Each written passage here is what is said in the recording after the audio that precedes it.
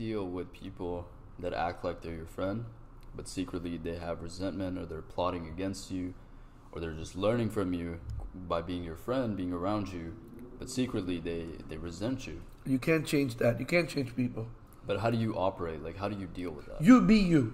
Mm-hmm. That's it. You be you, because at the end of the day, Sam is only going to be accountable for Sam and maybe his family and his, people in his close circle. Mm-hmm. But honestly, if someone takes something away from me, that's great, because I just gave them a part of me. Yeah. Okay, so You influence them. I influence them. I don't care about what these other person does. I mean, what they do is, I believe in karma, and I believe in full cycle. I believe if they do you wrong, then somehow it'll come back to you. You need to forgive them and move on with your life, because you need to think about it in your head, because you can't think about, okay, hey, this person did me wrong and I can't believe they did, because that's going to eat you up. Right. Worry about you. You worry about, hey, you know what? I gave that person, I did them right. Hopefully they'll pay it forward and do somebody else right. But even if it wasn't intentional, right? Like someone, even if they had already had the intent, they already had it preconceived that, you know what, I'm gonna go learn from this person, and I'm gonna go open up a furniture store right in front of them. Yeah, exactly. It doesn't matter. You do you. It doesn't affect you. It won't affect me, because I'm gonna do me. I'm gonna be the nice person, and I'm gonna do. You can't change people. You can only change you. I agree.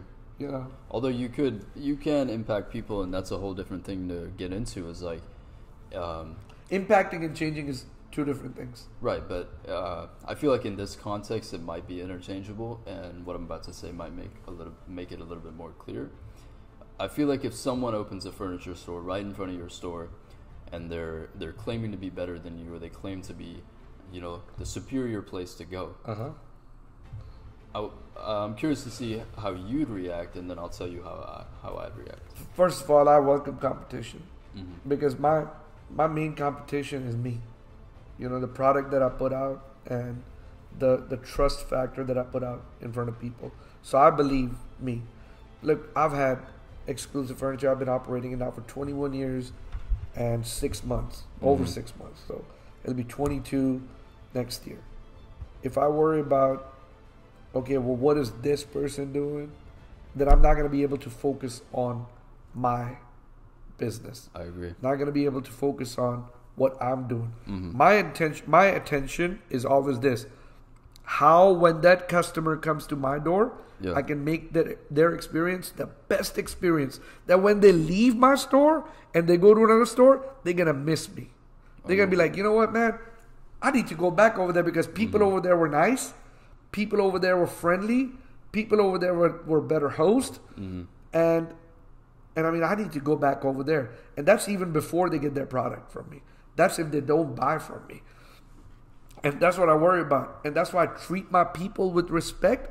Because when my people, and when I say my people, my employees who work with me, not for me, with me, they need to be treated with respect. Because if I treat them with respect, then they're going to care about me. And when they care about me, they're going to care about my customers. And that's, at the end of the day, you got to care about the customer.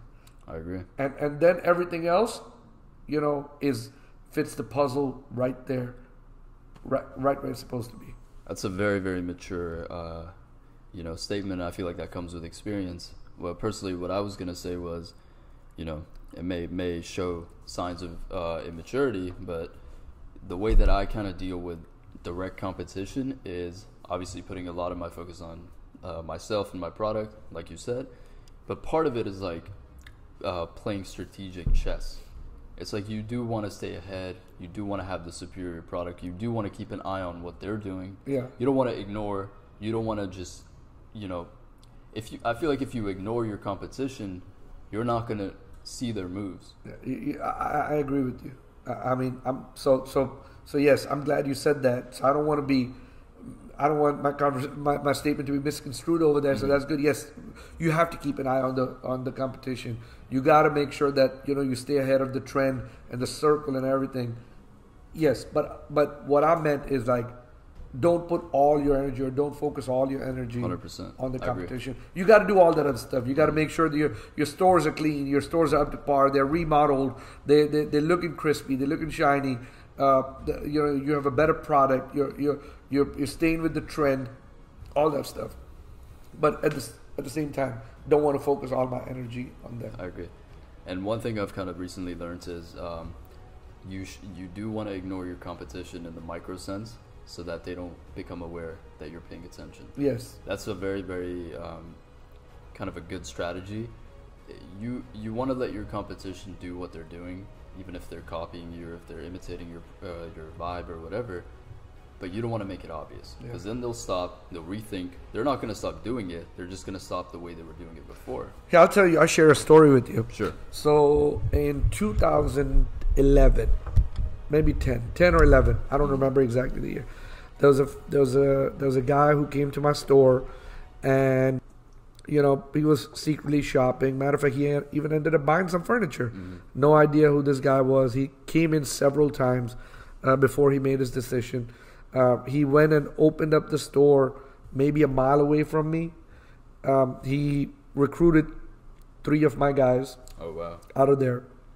Gave them a good, because he just didn't know how we were operating. They took all my principles, took everything I was doing, my advertising strategy, the way I was financing customer. He even took the message I was saying on my advertisement, and did the same way. He then went to the same radio station, started advertising, the same mediums. Just following your blueprint. Just followed everything right to the T. Yeah. And he did really well for himself for a couple of years, but then like I always say, it's not a sprint, it's a marathon. So and he really did very well for himself, and he was doing really good. He was beating me on my own game, right? But I'm like, I can't focus at him, because I did kind of change my focus. I'm like, I'm trying to focus on him. And that's when I started focusing on him, my business started suffering. Yeah. So I recoiled, went back, started focusing on my own business. And people when they get successful, or when they taste a little success, they lose the focus. Yeah. And they make mistakes. Every business, I make mistakes every day. But it's like, it's not the mistake you make. It's the lesson that you learn from the mistake. Right. You know how they say failure is really important part of a success. And so, if you fail, failure is basically mistakes. Right.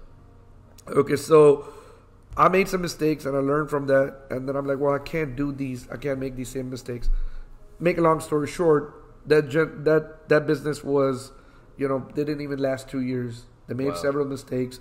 And that's one thing that, the reason why I brought that up is because a lot of entrepreneurs do that nowadays. They taste a little success, then they go fancy, they go crazy. They buy themselves nice Mercedes, big houses, go for crazy, go on crazy vacations. They increase their overhead. Yes. And they increase their overhead so much that now they start robbing their business out of the cash flow.